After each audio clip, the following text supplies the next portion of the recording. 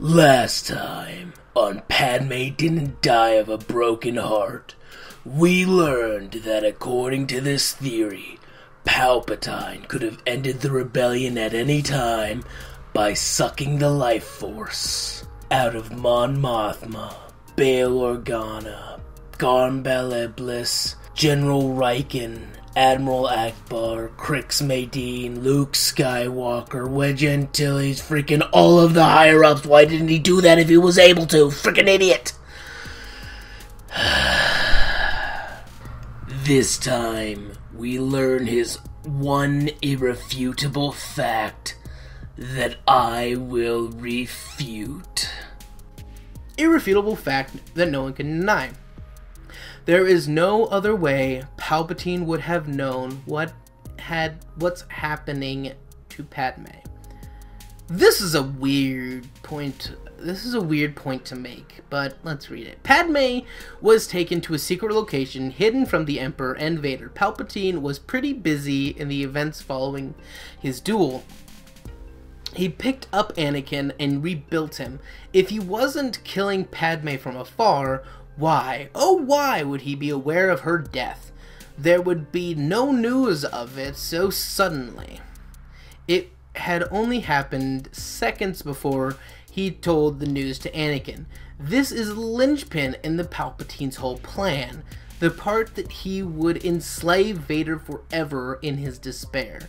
She had to die right then, or else Vader would never truly be committed to the Emperor.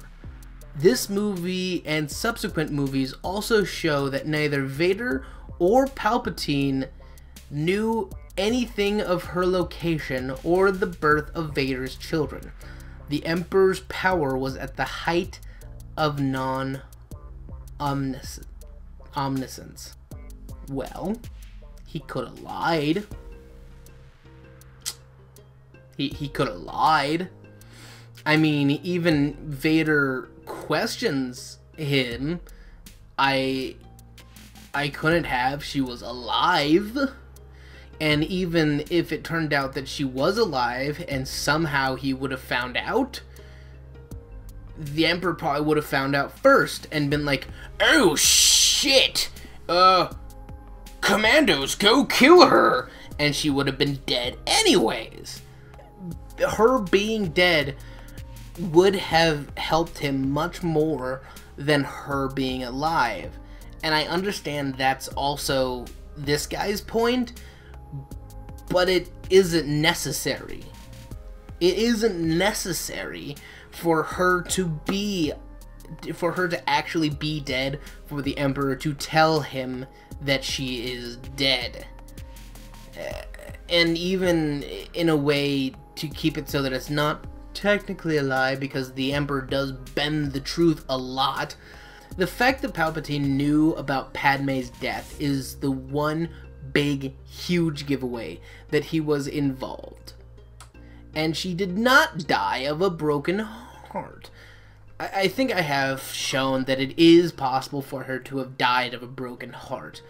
Broken heart syndrome combined with the strains of childbirth very well could have killed her. That is a possibility. Once this deciding piece of evidence is given away, the rest of the details previously shown to you all fall into place. But don't take my word for it. Watch the movie. It's all there. This is less of a theory than it is just a close watching of a film with many, many layers to uncover. I'm just going with the facts here. So please stop talking about murderous broken hearts in Revenge of the Sith. The film deserves better treatment than that, and you deserve to watch this classic one more time. So I'll just finish up with what we have here. So I have actually shown that she could have died from a broken heart. That is a very distinct possibility. There seems to be a couple different types of theories. There are the innocuous theories that don't add or take away from anything. They don't do anything. They don't explain anything. They just are kind of there. This is not one of those. There are the theories that think they are adding to the Star Wars universe, but are in fact making it worse. By saying something like this, it may seem innocent, or that you're attempting to make the Star Wars universe more interesting, but the fact is you're making the Star Wars universe smaller. You're making it less interesting. You're making everything interwoven when it's a huge freaking tapestry. It's a beautiful big universe, and you get the same problem in Star Wars books where you have a new character that the author wrote up and he has it in the Star Wars universe. This is really awesome. And then suddenly they meet Luke Skywalker. He's just fucking there. And you're like, why? Why does he need to be there? What's the purpose? It could be anyone else. It doesn't have to be Luke Skywalker, but they're adding it in because it needs to be more like Star Wars. And this kind of falls into that category. The last of them are theories that actually do add to the Star Wars universe. And this is where things are left unexplained and then are explained. This makes the Star Wars universe smaller. It makes it less important. By saying that it had to be the Force that killed Padme, and it couldn't have been a medical condition that actually exists, saying that it has to be the Force is taking away from the Star Wars universe. It's making it smaller, and I dislike that. I disdain it. You're not adding to anything. But the other thing that I want to bring up is actually, there's a chance that Padme didn't even die. There's a chance that she wasn't actually dead in Revenge of the Sith. And this is actually supported by a line of dialogue in the movies. Leia, do you remember your mother? Your real mother? Just a little bit. She died when I was very young. What do you remember? Just images, really. Feelings. Tell me. She was very beautiful. Kind, but sad. So Luke actually says, "Do you remember your mother? Your real mother?" Now, if it had just been, "Do you remember your mother?" and that was it, okay, that probably just means Organa. But if Luke knew, if she knew that Luke was her brother, which she says she had known for a little while, if she then thus she knew that Vader was her father, she can assume that Organa wasn't her true father. She could assume that she wasn't her mother. So could it have been that Padme didn't die? That she was in a coma? That when they're wheeling her through the streets, she's not dead? She's in a coma. I'm not saying that it is a perfect theory. I'm not saying that it's a great theory. I'm not even saying that it's one that you should truck with. If you don't believe it, sure, that's fine, whatever, don't believe it. But I'm saying it is a possibility because of what Leia Organa just said. Because of how Luke phrased that question. If she was talking about Organa, if she was talking about her mother, Organa, why do you think she would say that she was sad, that all of that? Why would she be like that? She has her father.